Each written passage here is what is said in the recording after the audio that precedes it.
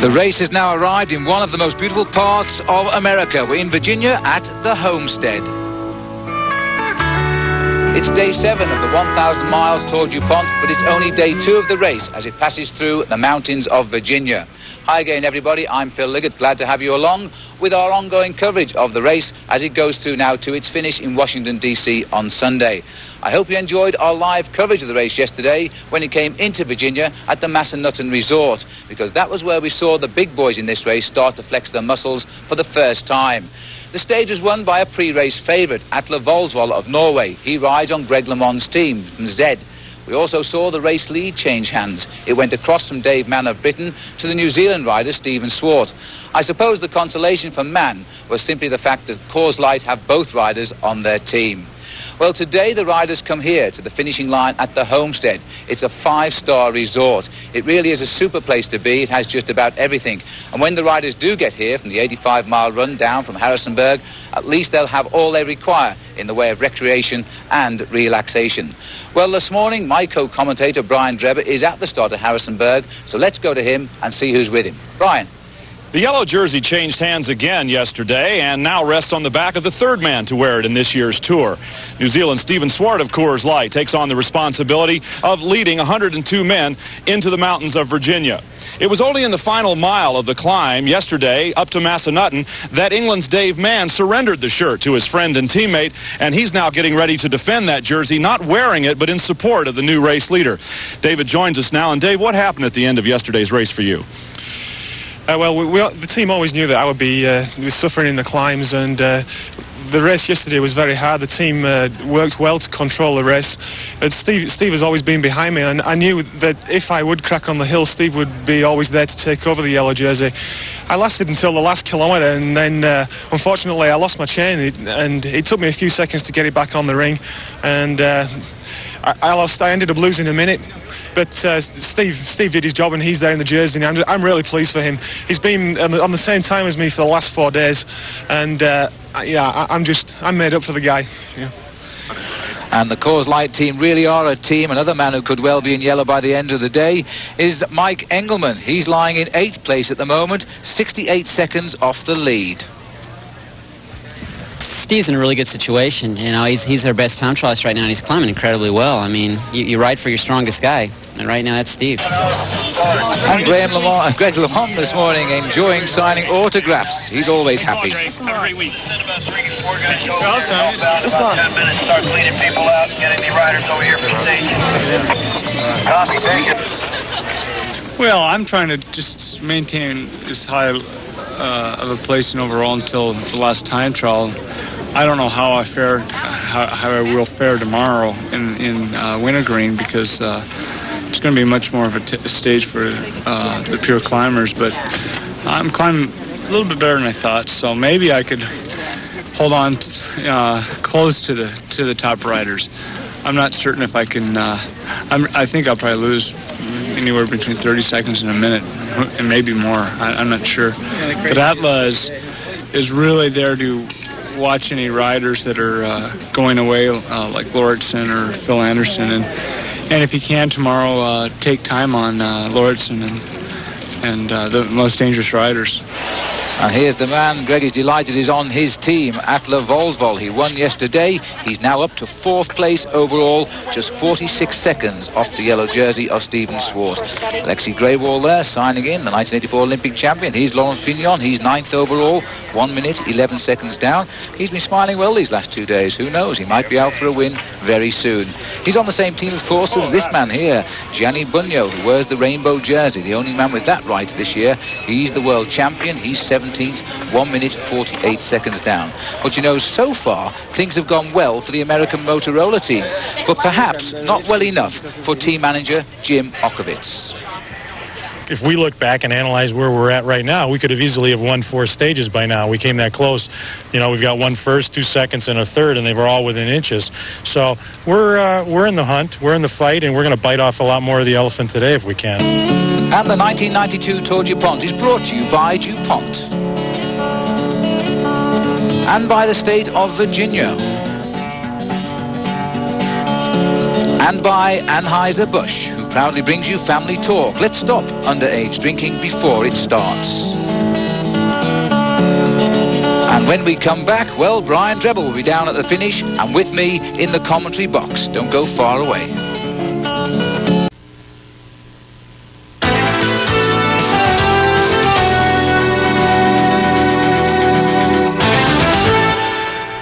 And welcome back to Stage 7 of the Tour du Pont. Don't forget tonight on ESPN, Wednesday Night Baseball, starting at 8:30 Eastern Time.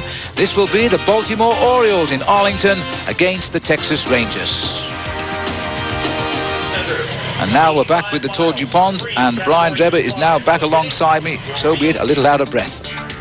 From James Madison University in Harrisonburg, Virginia, a little over 85 miles through the George Washington National Forest. Beautiful scenery, mostly narrow, winding roads, and a lot of climbing. At the midpoint of this race, there are a pair of second category climbs that come just 5 miles apart. Then a final climb up to Warm Springs Mountain and a downhill run to the homestead. Well, there has been 27 hours of racing so far in this year's race, and there is nothing in it at the top. LeMond just 12 seconds off the lead and having a great Tour du Pont in front of the home crowd. But he's having a little trouble with Stephen Swart, a New Zealand rider who races on an American team. And I think Stephen himself now feels a little bit American too, because he comes from Boulder now in Colorado. The weather is nice, but a forecast of rain before the riders get to the finish, and it certainly feels a little bit thundery in the air, Brian. Indeed, it's mixed weather, and they've certainly had a mixed bag since this race started. It couldn't have gotten any worse than it was the first couple of days, nor any better than it has been the last.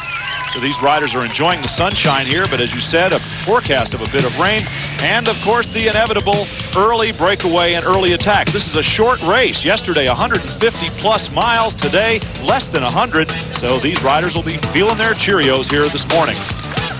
Well, we saw Johan Lammerts dash through our picture there. I'm not sure whether he's grimacing or smiling, but I guess LeMond has sent him up the road to try and keep this race all together before we get down to the mountains. There are 3 climbs today.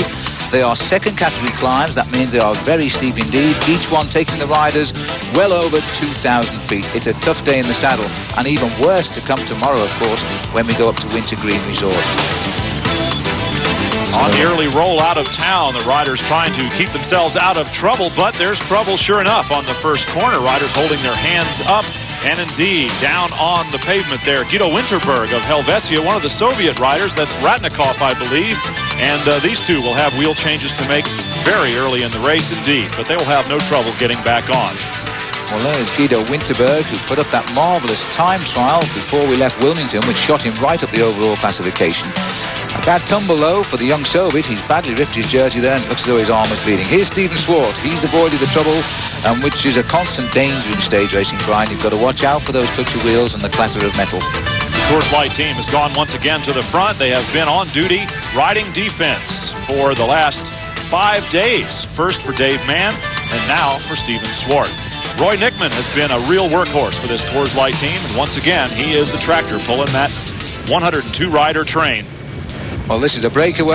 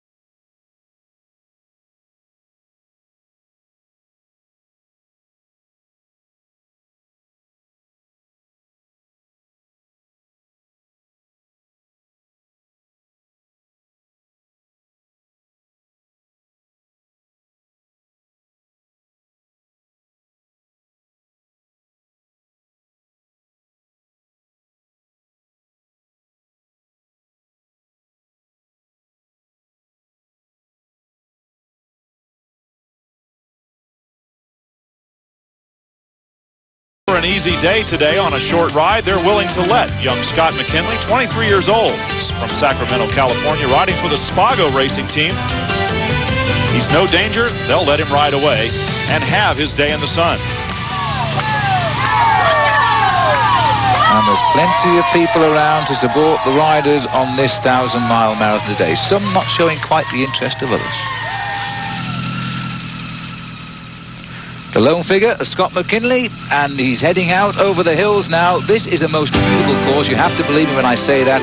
And Brian, if it wasn't a bike race, I'd like to be riding it myself. Indeed, Phil, the course is fantastic. Along the route, the Coors Light team crossing one of the many bridges as this race route winds back and forth across rivers, undulates up and down because of that. And while it appears to be flat much of the time, in fact, it is a constantly rolling terrain, very many small hills. Looks as though Stephen Swart here saying a few words to Michel Zanoli of the Motorola team. It's strange in cycling, you know, but as they ride along, planning their strategy, they're all friends. It's only coming towards the end when they fall out with one another as they race for the daily prize. But let's just recap now. The man out on his own is Scott McKinley, going clear 5 miles after the start and facing a breakaway now of 80 miles to the finish. It's a long, long way to go. If anybody can do it, Scott McKinley can. We'll take a short break and come back soon.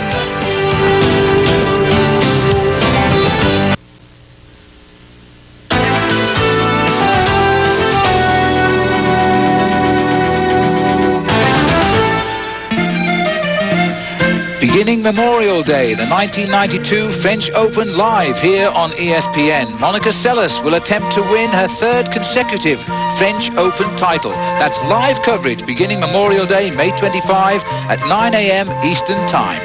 Now we're back, Brian, with the Tour du Pont, and the beautiful route continues. The peloton still remarkably unconcerned about the breakaway of Scott McKinley. Less than a third of the way into the race, he had already built a 6.5-minute lead. Again, he's not a danger for the overall prize, but a stage win is a big prize indeed for any rider to take. Now, there are 101 others that might be jealous of Scott McKinley's effort to collect himself a stage victory. Well, Scott McKinley a couple of years ago really shocked the European riders when he took a fine 2nd place in the French classic stage race, the Dauphiné Libéré. And many of the top riders take part in that event to test the legs for the upcoming Tour de France. That was a great performance by Scott. If he pulls this one off today, Brian, this I would rank as his best performance. Indeed, he's coming off a season last year in 1991 where he missed virtually the entire season because of an injury. Late in the 1990 season, he crashed in a criterium race in his hometown of Sacramento into a telephone pole, broke some ribs, ruptured spleen, punctured lung, and no one thought he'd ever race a bicycle again. Indeed, he came back and raced in the Caribbean in the very late part of the season in some exhibition races in November, and he returned to form after a year of not having such good form. Well, the bunch just keeping tempo on the climbs today. They're up and down to 2,500 feet. Then they go down to the basement again. Then they go back up again. But they're just keeping the tempo, and they're allowing this man his head. His time is going up and up, and it's heading up now into double figures. The Shenandoah Mountain Descent. So as Scott McKinley goes on, we can tell you the America's Cup. Don't forget, tomorrow's race 4 of the America's Cup will be live from San Diego. Coverage will follow the Tour du Pont at 3 Eastern here on ESPN.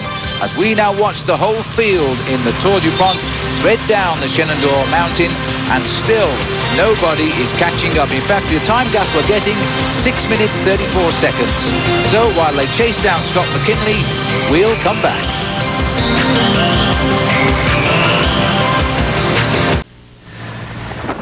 And we're over halfway now on today's stage of the Tour du Pont. It's stage 7, 85 miles, and this is Alexei Greywall at the back of the race, and it looks as though, Brian, we're expecting rain. And Alexei Greywall is asking for a raincoat out of the broom wagon. This is the ceremonial end of the race, sweeping up what's left up ahead of it on the road. It's a fellow named Barney Brewer that drives that broom wagon, and he is always at the service of the riders, no matter whose team they're on. Mike Neal at the service of his man, Scott McKinley, the 23-year-old from Sacramento, California, making good on his breakaway as the weather conditions change. His lead had dropped down to just over 5 minutes through the feed zone, and he is now on the ascent to the second of the 3 climbs in this race. Well, this is the climb of Warm Springs, and Scott McKinley, as you can see, the weather has changed now. 8 miles to the finish. The peloton is smaller, but the rain is very, very heavy. Now this might go in favour of Scott McKinley because the peloton are going to feel a little bit uncomfortable. They're not going to take risks on the descent because to slip off the bike at this stage of the race could cost you the Tour du Pont when it ends on Sunday. But Scott McKinley is showing signs, Brian, of feeling very tired, to me anyway. His biggest lead had gone up to 10 minutes plus and down to 7 minutes at mile 72. But here on the final climb, he is down to 2 minutes ahead of the pack and desperately trying to descend into the homestead ahead of the charging field, but they'll have much, much more momentum than a single rider, even on a wet road. A single rider can corner better, but the peloton has much more momentum.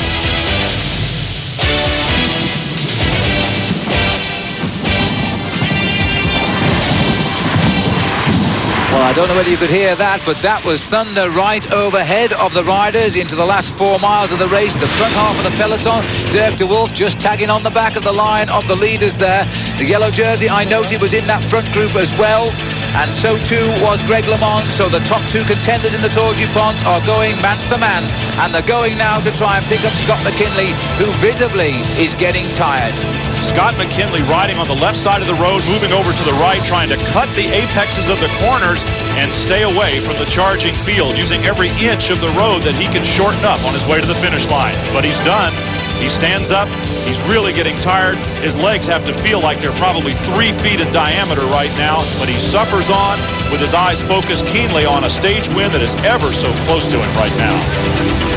Well, Scott McKinley, 78 miles in the lead, and if he cares to take a look over his shoulder now, he'll find the race is all around him. Gilles de Lyon from the Helvetia team, 15th overall, is now looking for the victory. Scott McKinley, he can see literally yards up the road. Hugging the inside, and now he'll move over to the right, trying to get shelter from the trees, shelter from that stone wall, and staying out of the wind, just focusing every ounce of his energy on the last couple of miles of this race. Well, Scott McKinley, it's only a matter of seconds now before he is caught. The pack are just behind him, but my goodness me, what a marvellous attack this has been. But now the men have their quarry in view. 2 miles to the finish, and 30 seconds is the official time gap. There's the yellow jersey. Swart is here. So too, 1 or 2 other famous faces. Bobby Julich I see here as well. They're swarming towards the finish. Scott McKinley with over 80 career victories during his performance as a racing cyclist would like to make it 81 with this race, but it's not looking well. Well, next, coming up, we will take the race down to the finish at the Homestead.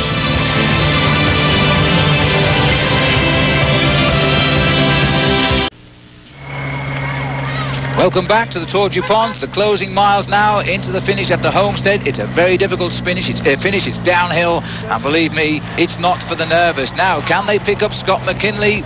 Because they must be right behind him, Brian. He's looking over his shoulder. The commissaire vehicles are starting to come by. That signals us that, yes, indeed, the race is right behind him because the motorcycles and cars are starting to pass. Scott McKinley has given up his long, desperate breakaway. What a brave effort he has made. Well, you have to feel sorry. 1 mile from the finish, he would have been in the lead for 80 miles. Instead now, he's condemned to hang on to the back of this group of riders, including all of the leaders of the Tour du Pont. Gianni Bugno, the world champion, tried to move there. So too, Lance Armstrong having a go. We would expect these sort of attacks right now. The frenzy has begun in the fight for the finish line, and a lot of the riders who are just seconds behind another rider, they need just those bonuses. They give 10 seconds bonus for the winner of the race, 6 for second, 4 for third, and often just those handfuls of seconds mean a big difference to riders. They can move up a place or 2 or 3 if they're able to get into the top 3 spots at the finish line of the bike race. Notably, Greg LeMond, he trails first place by only 12 seconds. If he could win the stage, for instance, he could move up to within 2 seconds of race leader Steven Swart.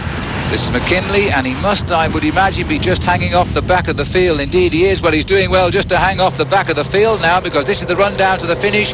It is one of the most difficult finishes in this year's Tour du Pont, and you look at the speed they're coming off this bend now, and that's Greg LeMond to the far right, just obscured by the motorbike. They're through on the inside. LeMond's got the lead here. LeMond is going for gold in this one. He's got the lead towards the finish, and Phil Anderson's on the right. Anderson has gone by him on the right, and that's Bobby Julich. He's got by him as well. So that's the 1, 2, 3. Is Anderson delighted? And let's have a look at that. Phil Anderson wins the stage from Bobby Julich from the Skittles USA. Greg LeMond is second, and Rolf Aldog is third. But Anderson is the man today. When the floodgates open, they open in a big way. You guys just keep pouring on stage wins now.